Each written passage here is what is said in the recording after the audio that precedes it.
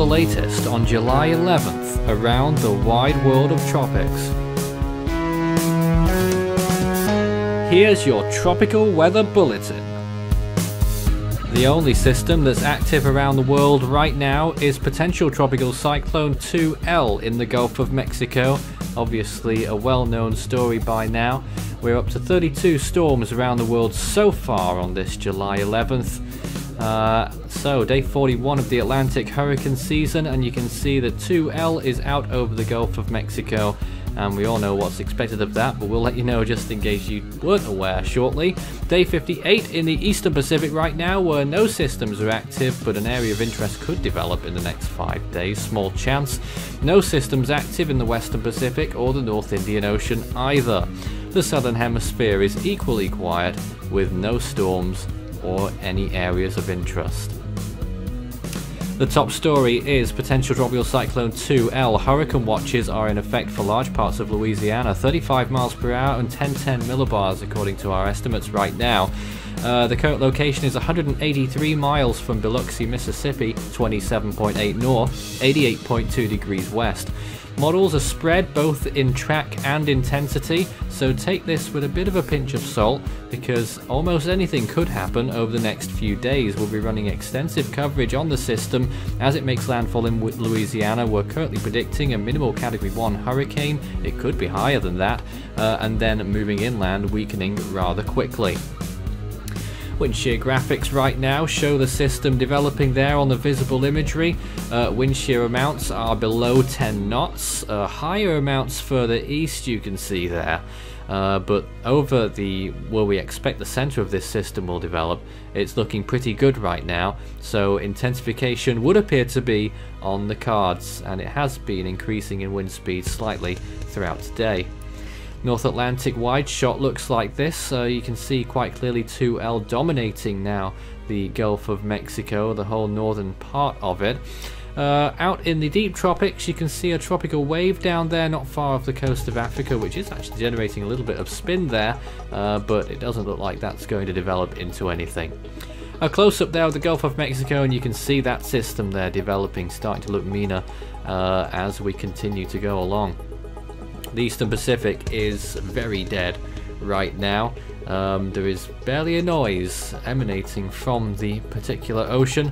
The remnants of Cosme are well gone there. You can just about make out what's left of Barbara still in the Central Pacific there. 1 or 2 little shoots of convection blowing up from it, heading towards the international date line. And in the Western Pacific, really nothing to speak of here either.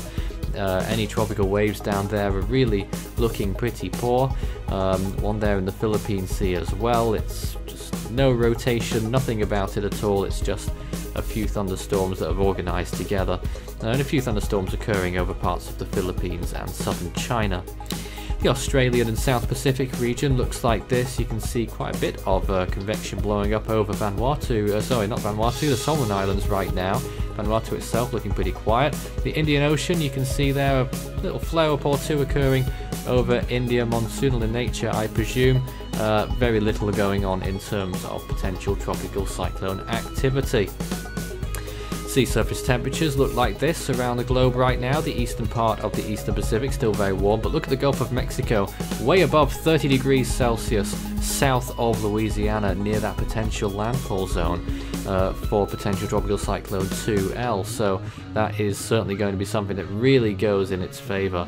Further towards the east in the Indian Ocean, you can see there warm waters generally. They have simmered down a little bit in the Bay of Bengal, but still generally 28 degrees plus. The Philippine Sea, very warm still, 30 degrees plus, possibly nearing 32, not far from the Mariana Islands.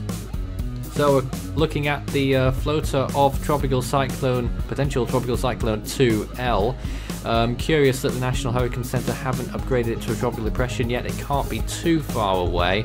Potential circulation there, but still I'm not fully sold on that, and clearly the National Hurricane Center aren't either. It's the only thing they're waiting for by now, I should think.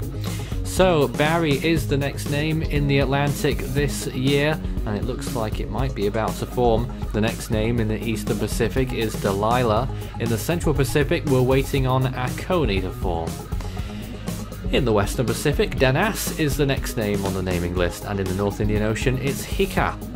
Force 13 is running live updates on 2L. The next one will be just after this tropical weather bulletin at 8 PM Central Daylight Time on July 10th. We'll have regular updates throughout the 11th and onwards as well. You can find Force 13's outlets, Facebook and Twitter. Search Force 13 all in text. And if you'd like to get in touch with us, you can do so. We'll have another update on the tropical weather bulletin scene tomorrow.